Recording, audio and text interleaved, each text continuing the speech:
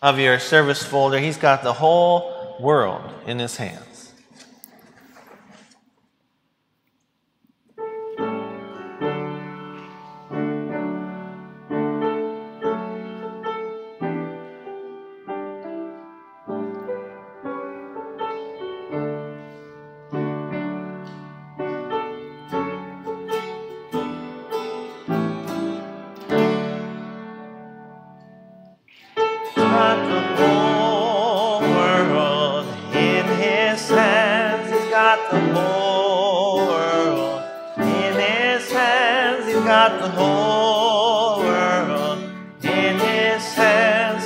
The whole world in his hands. He's got the wind and the rain in his hands. He's got the wind and the rain in his hands. He's got the wind and the rain in his hands. He's got the whole world in his hands. He's got the little bitty baby in his hands. He's got the little bitty baby got the little bitty baby in his hands. He's got the whole world in his hands. He's got you and me, brother, in his hands. He's got you and me, sister, in his hands. He's got you and me, brother, in his hands. He's got the whole world in his hands. Please stand. On page 2 of our worship folder for the morning praise. Oh Lord, open my lips.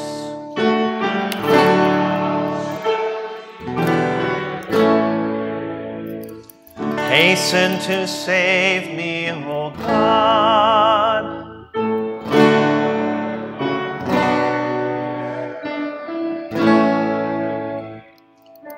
Give glory to God, our light and our life.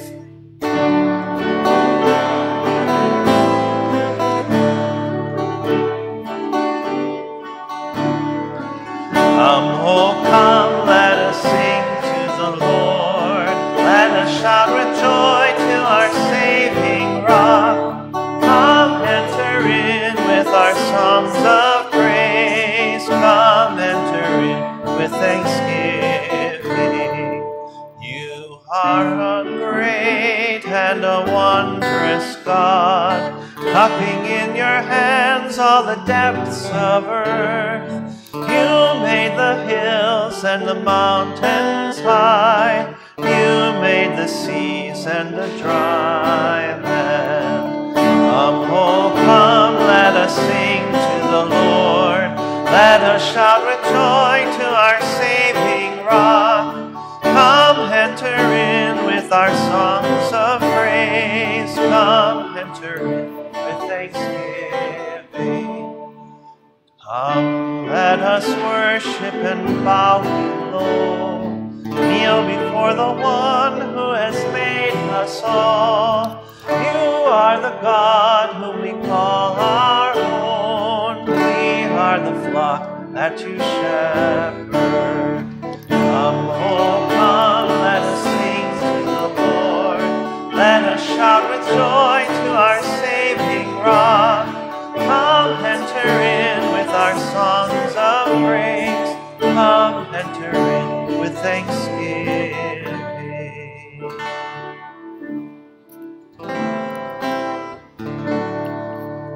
Please be seated.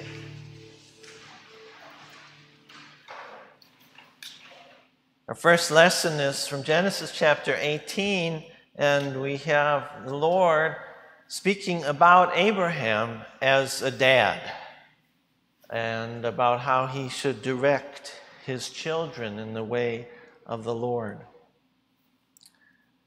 Then the Lord said, "Shall I hide from Abraham what I am about to do?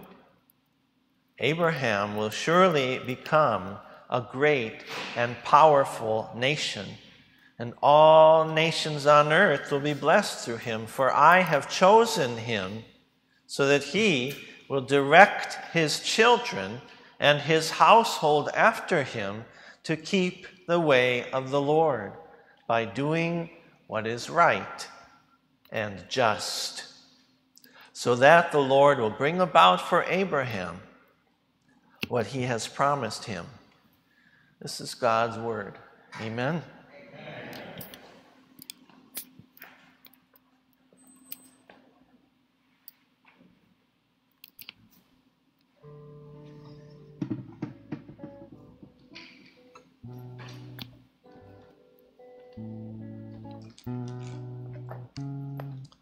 This song is a little prayer for mothers and fathers. We'll sing it 3 times, so by the 3rd time, hope you can join in.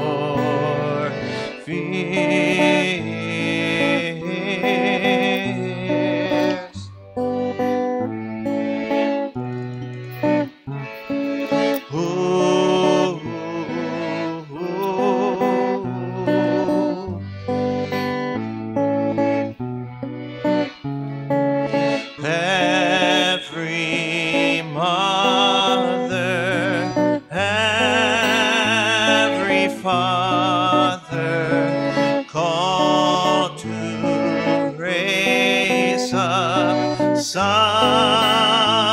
or daughters. May your heart be patient. May your mind be clear. May our God be with you and calm your fears.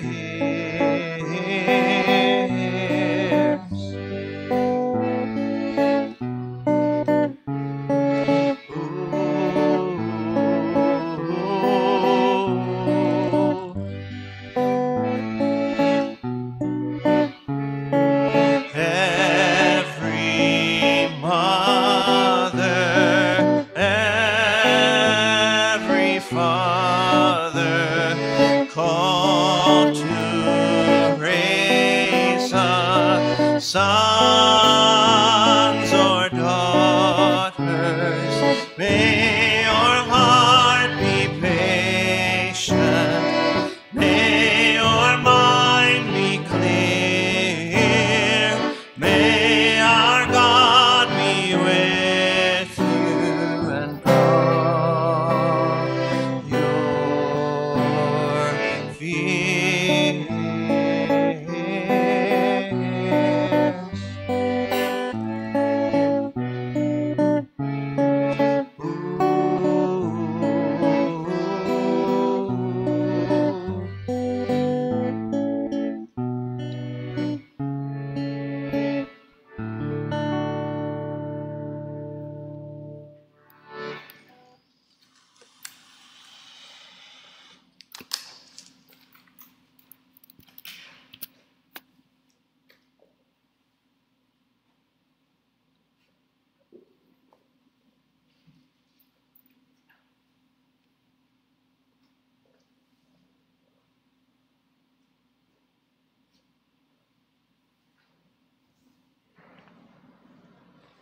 Our second lesson is from St. Paul writing to the Christians of Ephesus, Ephesians chapter 6, speaking to children and then to their fathers. Children, obey your parents in the Lord, for this is right.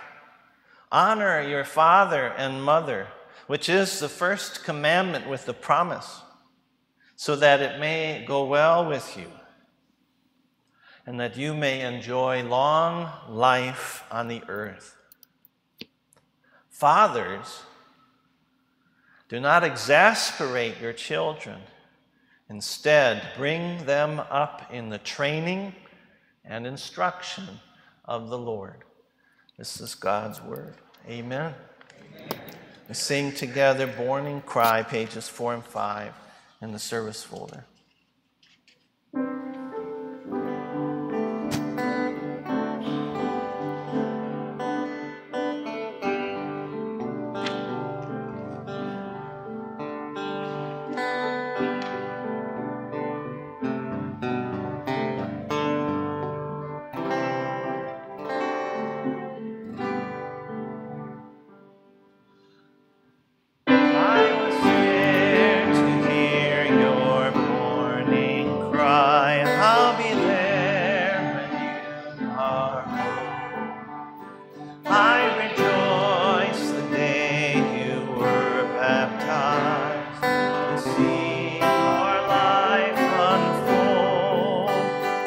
I was there when you were but a child, with the faith to suit you well. In a blaze of light you wandered off to find where demons dwell. When you heard the wonder of the word, I was there to cheer you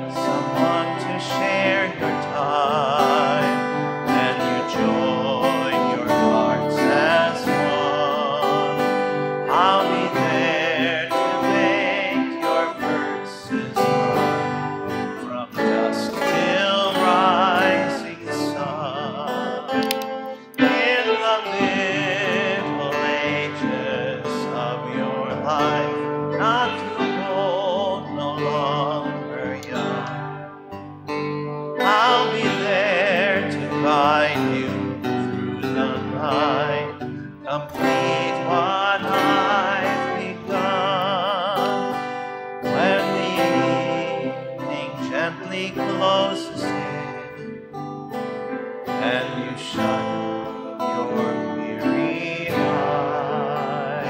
I'll be there as I have always been, with just one more surprise. I was there to hear your morning cry. I'll be there when you are home. I rejoice the day you were baptized, to see your life unfold. Please stand for the words of our Lord Jesus.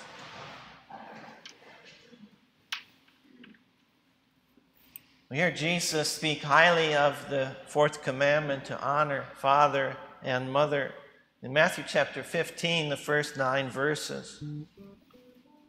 Then some Pharisees and teachers of the law came to Jesus from Jerusalem and asked, "Why do your disciples break the tradition of the elders? They don't wash their hands before they eat." Jesus replied, "And why do you break the command of God for the sake of your tradition? For God said, 'Honor your father and mother.' And anyone who curses their father or mother is to be put to death. But you say that if anyone declares that what might have been used to help their father or mother is devoted to God, then they are not to honor their father or mother with it. Thus you nullify the word of God for the sake of your tradition, you hypocrites." Isaiah was right when he prophesied about you. "These people honor me with their lips, but their hearts are far from me. They worship me in vain. Their teachings are merely human rules." This is God's word. Amen. Give thanks to the Lord. Call on his name. Make known among the nations what he has done. Please be seated for the hymn. From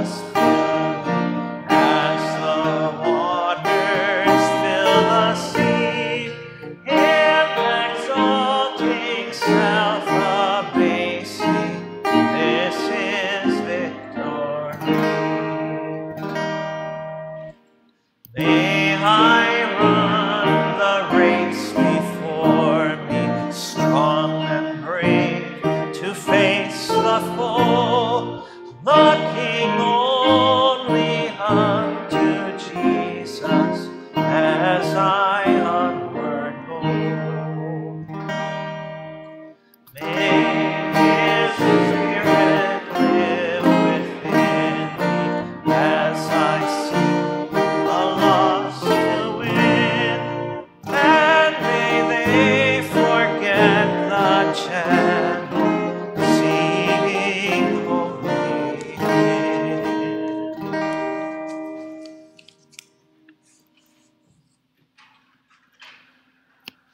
Psalm 112. Praise the Lord. Blessed are those who fear the Lord, who find great delight in his commands. Their children will be mighty in the land. The generation of the upright will be blessed. Wealth and riches are in their houses, and their righteousness endures forever. Even in darkness, light dawns for the upright, for those who are gracious and compassionate and righteous. Good will come to those who are generous and lend freely, who conduct their affairs with justice. Surely the righteous will never be shaken. They will be remembered forever. They will have no fear of bad news. Their hearts are steadfast, trusting in the Lord. Their hearts are secure. They will have no fear. In the end, they will look in triumph on their foes. They have freely scattered their gifts to the poor. Their righteousness endures forever. Their horn will be lifted high in honor. The wicked will see and be vexed. They will gnash their teeth and waste away. The longings of the wicked will come to nothing.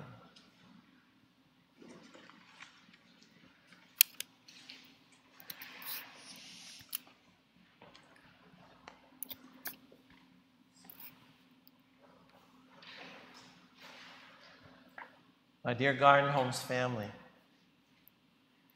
that's a big promise, huh? They will have no fear of bad news, right? No fear of bad news. That's huge, right? This Psalm 112, is saying, be this kind of godly man, be this kind of dad. And your children will be mighty, right? They will be blessed.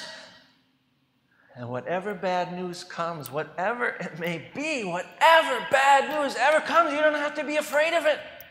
Because the great I am, your God, is going to give this kind of dad such a steadfast heart, such a secure and fearless heart, just like that. And we see that kind of thing in the Bible, right? Where somebody has some really bad news, and yet God gets them through. Or you think about Daniel's bad news. You're going to be in the lion's den. You think about Jeremiah's bad news. Jerusalem and the Holy Temple is going to be destroyed, and you're going to have to live and see it. We think about Job's bad news. All your wealth is gone, and your 10 children have died this day. And yet the faithful, loving I am, he got those guys through it. He stayed with them. He kept them trusting in him, kept them praying to him, even praising him. Blessed be the name of the Lord, says Job.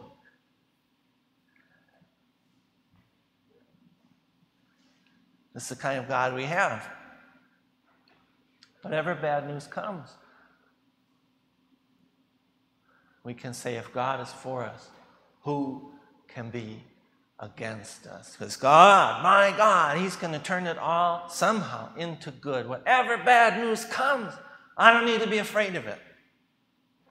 Big promise, huge promise here in Psalm 112. And yet, personally, it's not really the promise that I want.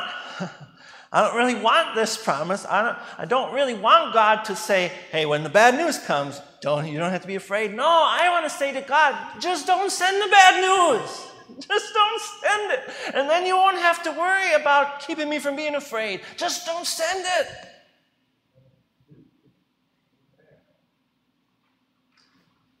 And maybe the first time you read Psalm 112, maybe you could get the impression that's what God is promising. A life that's free from troubles if you just live this certain way. I mean, almost the first word of the psalm is blessed. The whole psalm is about how to be blessed. Here is the kind of dad who is blessed, and his children are mighty and blessed, and I'm going to fill that house with wealth and riches, and your righteousness will endure forever, and your triumph over your foes, and you will be lifted up to great high honor. Sounds like peaches and cream and Easy Street, doesn't it? Sounds good. And then you kind of read a little more closely. And you see there's some challenges. There's some struggles. Can we look through some of the lines of Psalm 112?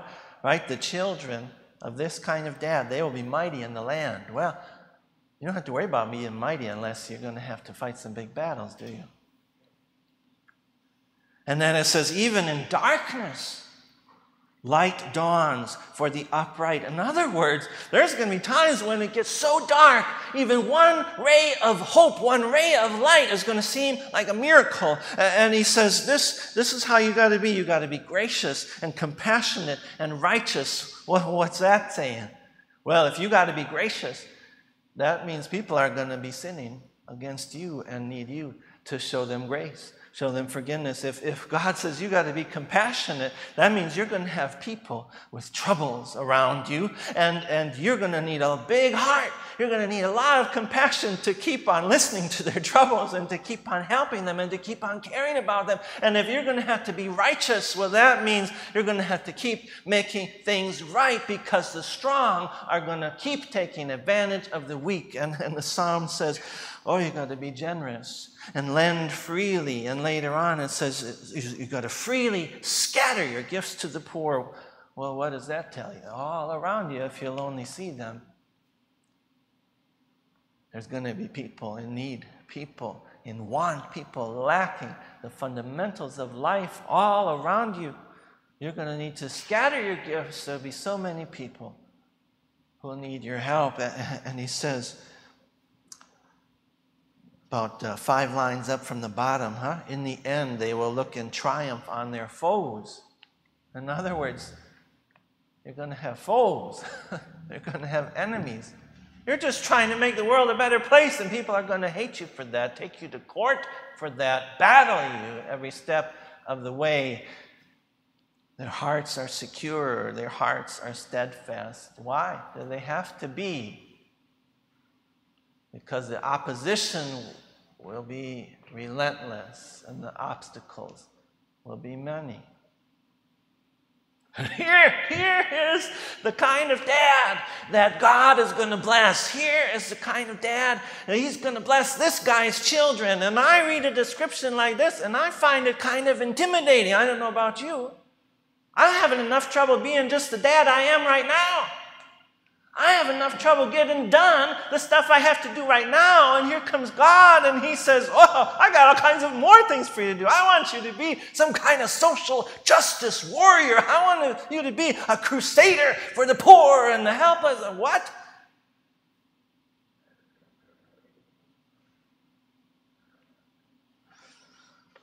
Wow.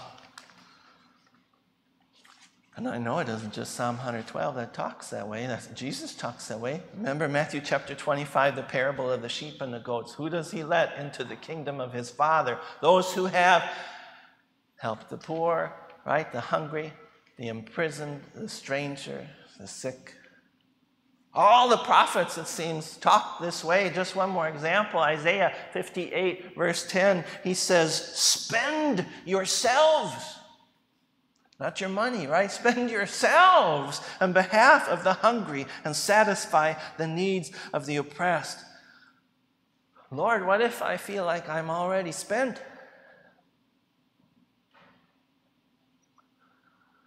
I have hard enough time being the kind of dad I am right now, and you want me to be some kind of a super dad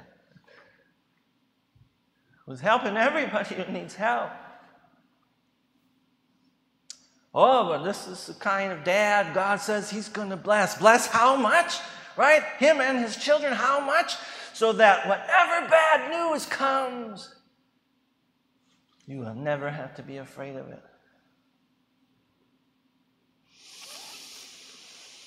I'm not sure that I want that blessing. I'm not sure I want it. I think I want to trade it in. I think I want to say to God, no, God, just help me be the dad I am right now and get done the stuff I got to do right now. And just don't send the bad news. I don't want you to help me through it. Just don't send it. Because I've had some bad news. I've buried my daughter. I've buried my brother. I've spent weeks in the hospital with my baby. I've been downsized. I've had enemies. I've been through a tornado. I've been through a flood. I've sat with the grieving.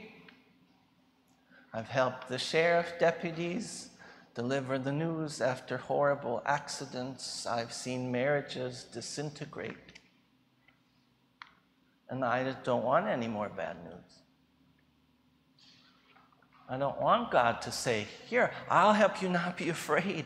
No, just don't send the stuff to begin with, please. Don't send any more for myself or my church or my children. Not anymore. Is that all right? Is that all right to talk that way to God? To say, can I trade you, God, to give me a different promise? Is it all right to say to God, yeah, I read the Psalm you put in the Bible, 112. It's a little bit too much for me, God. Is that all right? I know it isn't all right to make excuses. And I know it isn't all right to try to get out of caring more about other people.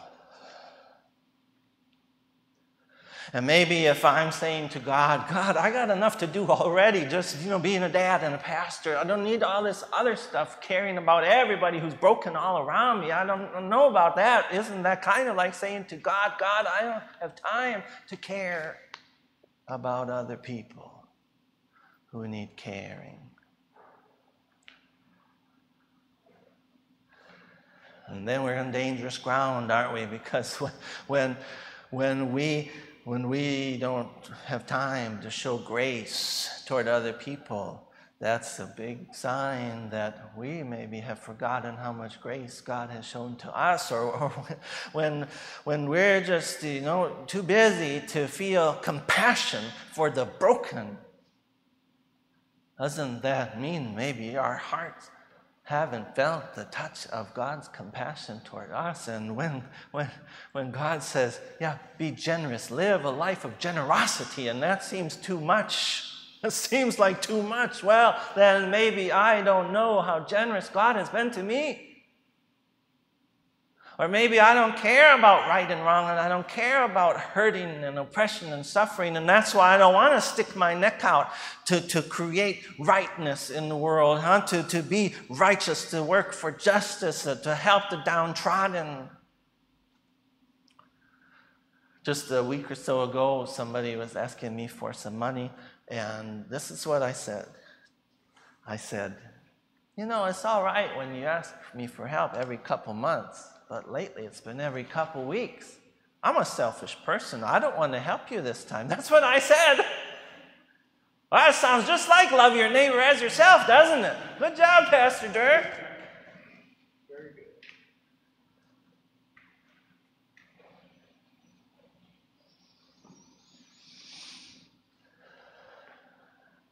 When I get into my head that actually caring about other people the way Jesus cares about them is some kind of like a super dad, I got to think again, don't I? That's a dangerous way to think, because it isn't a super dad to love other people the way Jesus loves them. That's a Christian dad.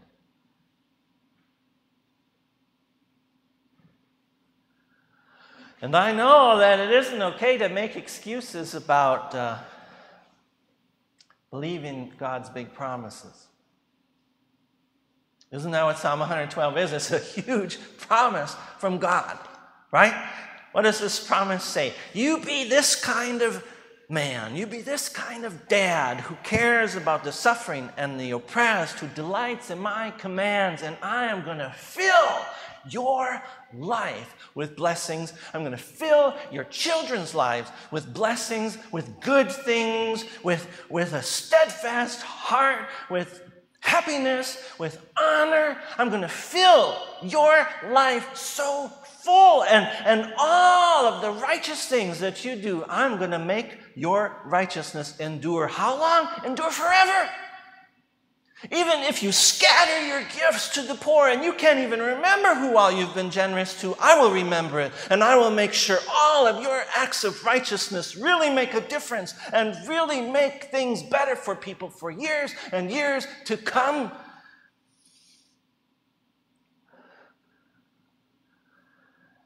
And I am going to be so good to you that whatever bad news comes into your life, it's going to seem like nothing compared to how much I fill up your life. That's what he's saying in Psalm 112. Such a huge, tremendous promise, right? And if I believed that promise, what would I say to God? Well, if it means that much to you, God, sign me up. Where do I go? Let's get at it, right? If I believe such a promise of God, the promise of God would transform me. It would change me. It would impel me. I would say, I got to be looking out for the kind of people God tells me to look out for and be helping them, because God has attached such a tremendous promise to that. But because I don't really think much of God's promise, then I read a psalm like this and it just sounds like a lot of work. Sounds like a lot of work that isn't going to do anybody much good really in the end. And when I get to thinking like that, I don't need to ask God for a different promise. I need to ask him for a different heart. I need to repent and believe, actually believe what God says to me when he wants to make me a big promise. But what if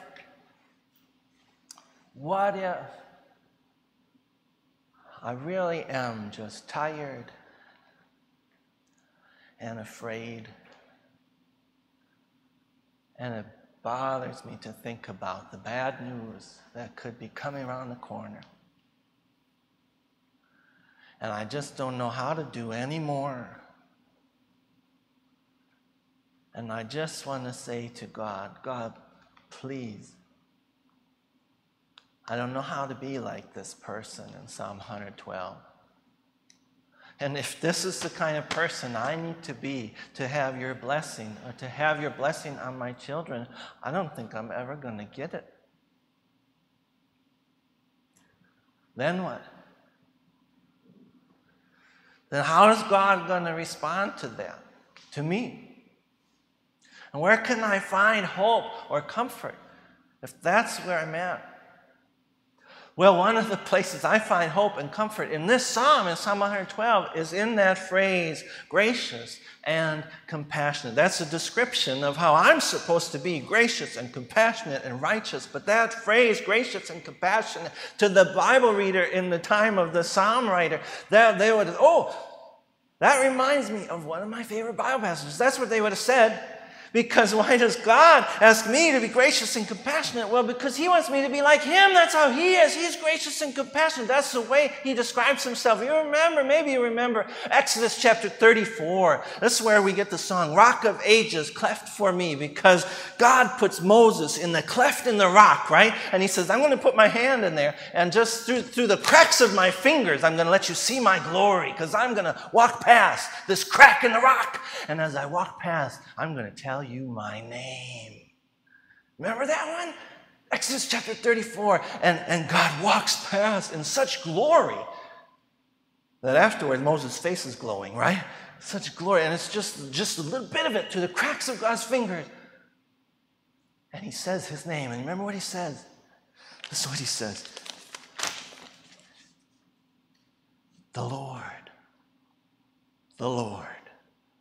the compassionate and gracious God, slow to anger, abounding in love and faithfulness, maintaining love to thousands, and forgiving wickedness, rebellion, and sin. One of the gems of the Old Testament of the Bible, Exodus 34, verses 6 and 7. How does God say? What's his name? He says, I'm the compassionate and gracious God. The very same words used here in Psalm 112 that I'm supposed to be. I'm supposed to be compassionate and gracious. Why? Because God wants me to be like him. Compassion means what? You feel sorry when you see somebody hurting. Grace means what? You just like doing nice, kind things for people, even if they are bad to you. And so I can come to God and expect to find compassion and grace. I can come to God as a selfish, self-absorbed, unloving, uncaring dad who sometimes wouldn't care if the whole world goes up in flames so long as I can have my own little corner of peace and quiet. I can come to God and I can say, God, do you have any blessing left for a dad like me? Or for my children? Because I certainly am not deserving of one. All I deserve is bad news and fear. Could you have any blessing left for me? And only because he is a compassionate and gracious God. He says, yes, I do. Yes, I do. I have a blessing even for you. I find comfort in that, even in this intimidating Psalm 112. I also find comfort thinking about that scene. You remember the scene of Jesus and the little children? Right? And what does Jesus do? Does he kind of do a background check on those children before he picks them up? Does he say, I'm only going to pick you up and bless you if you have a good daddy? Can you tell me about your daddy? Does he help the poor? Right? Is that? No. Jesus just picks them all up. He picks all those children up. He takes them all in his arms. He prays for all the children. He speaks a special blessing over every one of those children, no matter who their mother or father is or if they even have one, right? And I think about that for my children and think, well, then Jesus would love my children too and bless my children too, despite what kind of daddy they have. And I think about that precious, tender scene of my Savior Jesus with all the little children in his arms. And I think, yes, in holy baptism, he put his blessing, his hands, his prayer over my children too. And his prayer, his blessing is mighty to keep all kinds of bad news away from them. And one more place I find comfort as a father on Father's Day is just to think about, what does that mean? What is the heart of a father? The other night, it was 3 a.m, and our baby had been crying all night, and finally my wife had enough. Said, your turn, right? So after a while, I finally got our baby to go to sleep. And, that's a relief at 3 a.m. And he was just so peaceful. And he had his little hands like this in my arms. Looked like he was praying. And my heart, it was just full of profound compassion for my little guy right at that moment. And I am to understand that's the heart of God toward me, right? Psalm 103, as a father has compassion on his children, so the Lord has compassion. As a father, the Lord has compassion. So when I stand before God and I have to say to God, I don't know how to be any better. I don't know how to do any more. And I'm not even doing the stuff I already have. And I don't want you to say to me, God, I'll keep you from being afraid when the bad news comes. No, I don't want that. I just don't want you to even send the bad news. Just don't send it at all. when that's all that I can pray, God does not despise that prayer. The Father in heaven feels compassion like I do sometimes for my children, And he takes even me in his arms, and he helps me, and he has a blessing even for me and for my children. Amen? The peace of God which goes beyond understanding will guard your hearts and minds in Christ Jesus. Amen. Please stand. Join me in speaking first of all about our Father Almighty. We use the words of the Apostles' Creed, page 7 and 8. I believe in God, the Father Almighty, maker of heaven and earth. I believe in Jesus Christ, his only Son, our Lord, who was conceived by the Holy Spirit, born of the Virgin Mary, suffered under Pontius Pilate, was crucified, died, and was buried.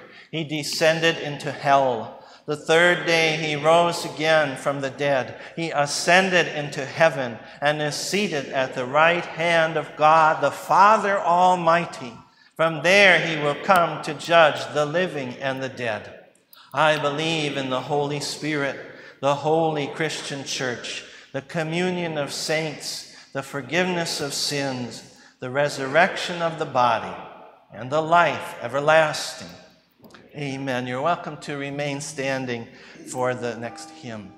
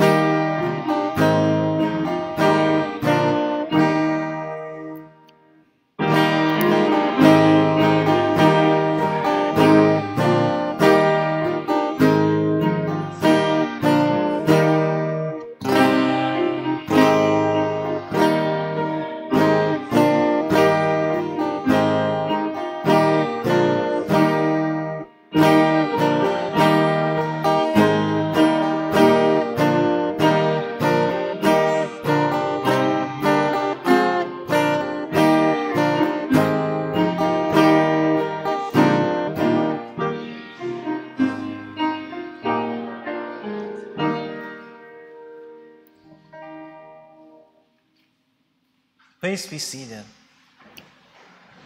As we've been doing, we'll take the offering on your way out of church this morning.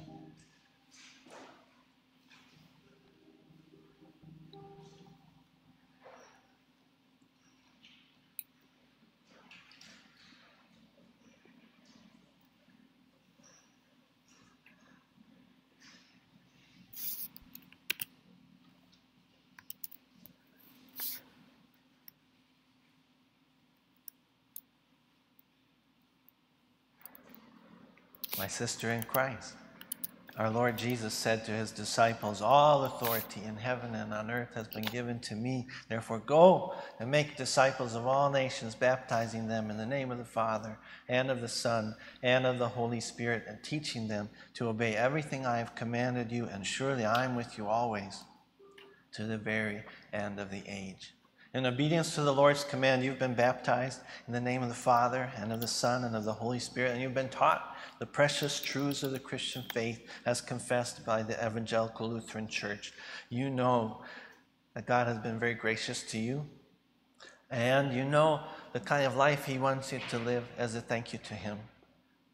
And you are ready for the privilege of receiving Jesus' own body and blood in the Holy Supper. You're here to make a public profession of your Christian faith. You've been waiting for a while, right? Till the virus got out of the way.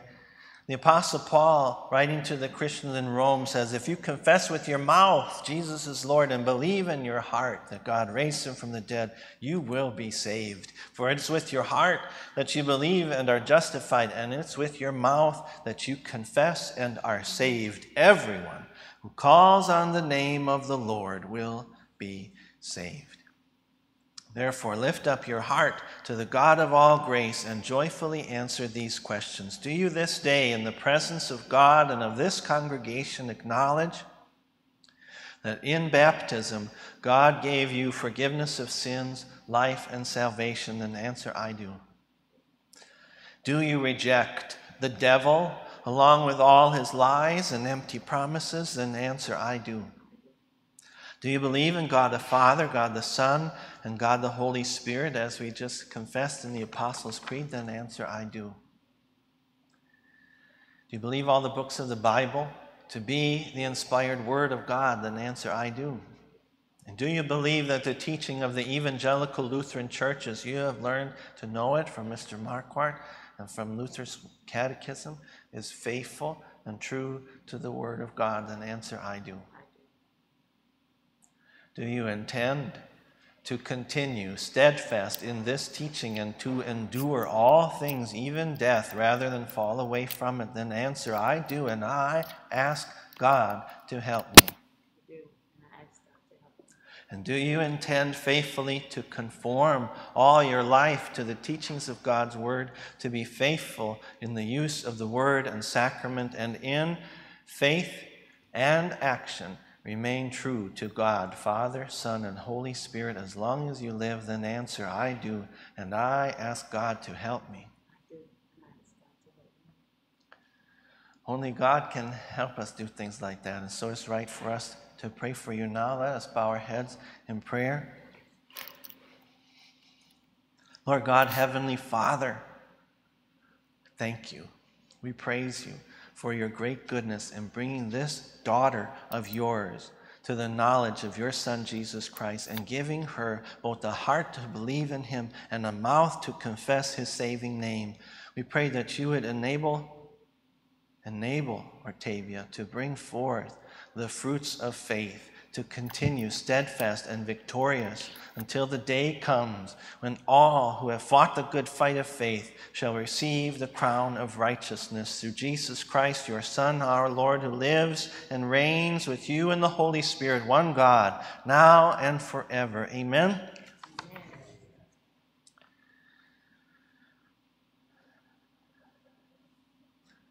Octavia, may God, the Father of our Lord Jesus Christ, give you his Holy Spirit, the spirit of wisdom and knowledge, the spirit of grace and prayer, the spirit of power and strength, the spirit of holiness and the fear of God.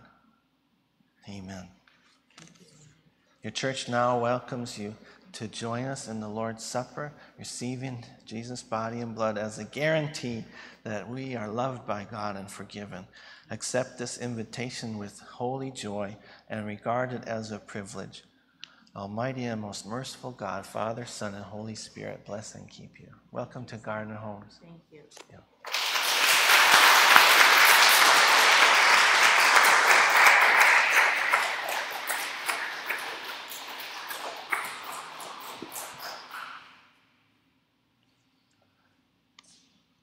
I don't think any special prayers have been requested this week. We can continue praying for recovery for Sherry Simmons. She's home. I spoke to her this week. She's glad to be home. Has a long way to go yet. We continue praying for John Allen Bromagam.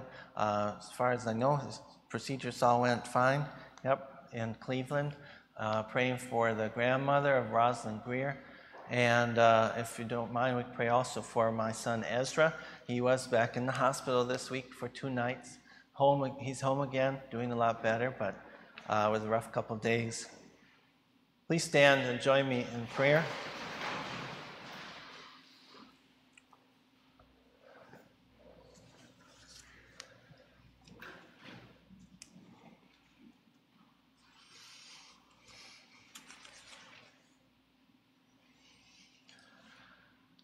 Lord Jesus, our Savior,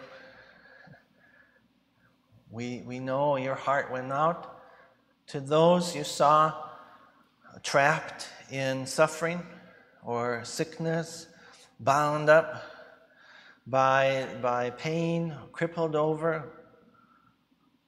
We know that you couldn't wait to make them better. And we pray that very same thing for our loved ones, for Sherby and John Allen and Rosalind's grandmother, and for little Ezra. Please reach out your hand. Put your hands on these, our brothers and sisters, and give them strength.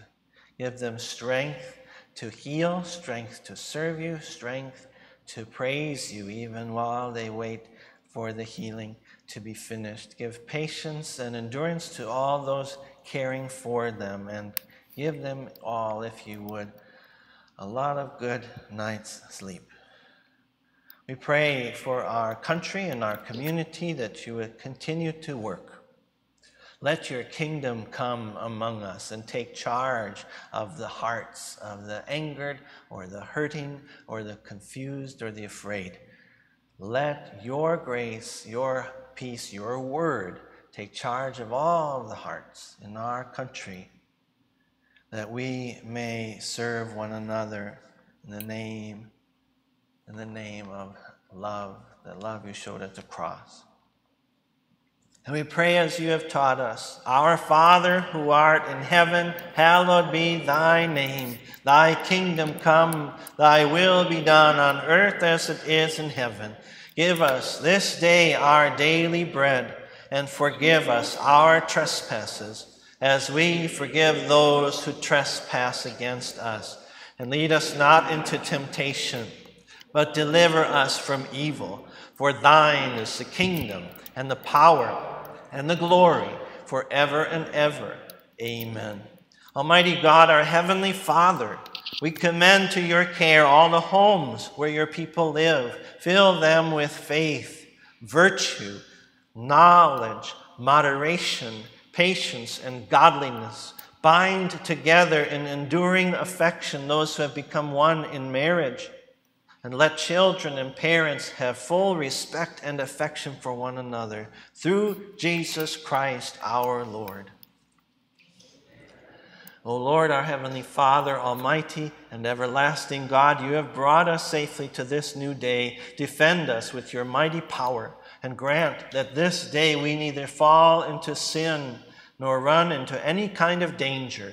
And in all we do, direct us to what is right in your sight, through Jesus Christ, your Son, our Lord.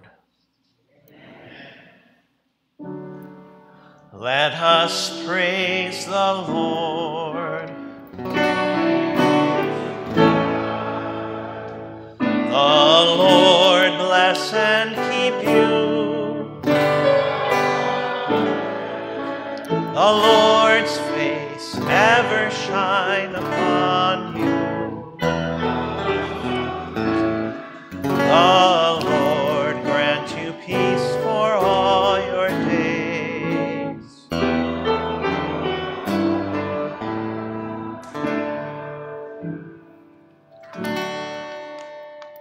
You're welcome to stay standing for our closing hymn.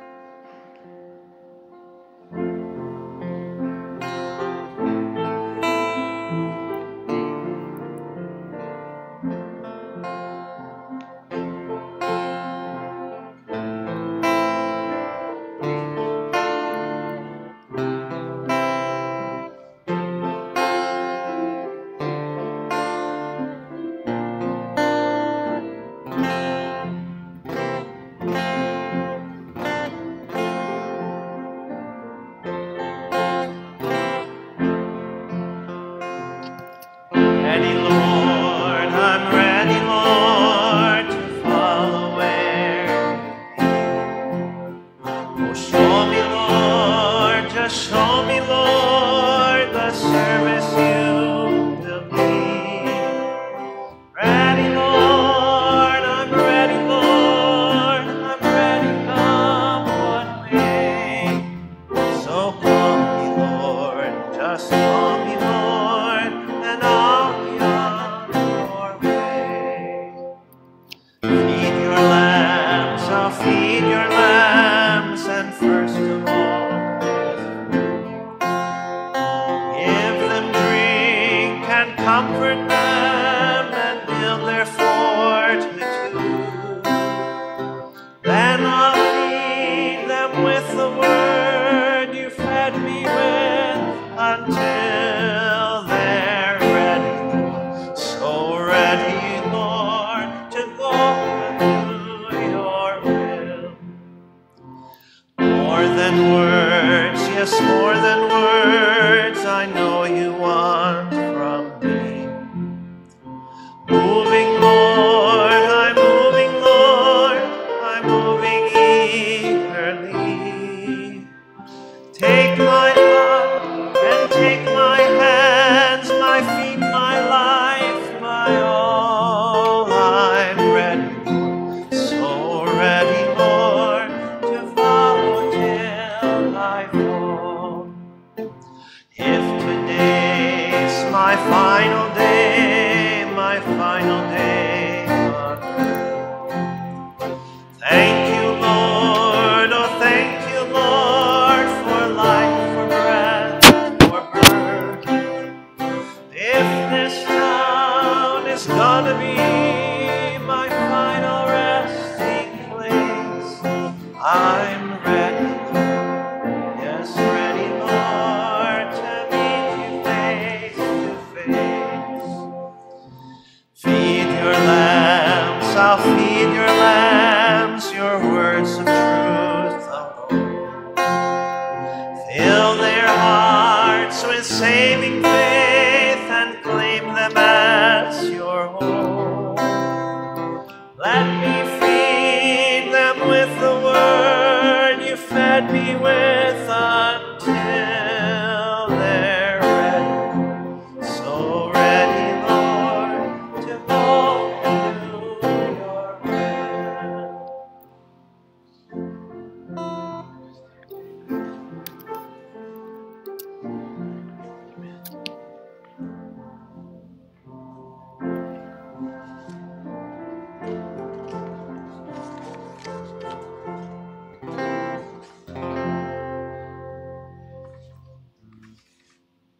Please be seated. I really treasure our time together. Thank you for being here. There's a good number of announcements in the service folder. Bible class starting at 9 this morning in the cafeteria. And then our service, we recorded it and plan to have it up online around 10 o'clock. So that's another way that you can share what you've heard, right? You just hit the share button and maybe put a comment in there about, hey, you want to listen to this. This is what it did for me. Technology gives us those ways to witness to our faith. Anything else? Mr. Marquardt, anything else we got to say today? I hope if you have a little time to greet Ortavia and welcome her into our family. Give her a most hearty elbow bump or whatever you got. And God is good. All the time.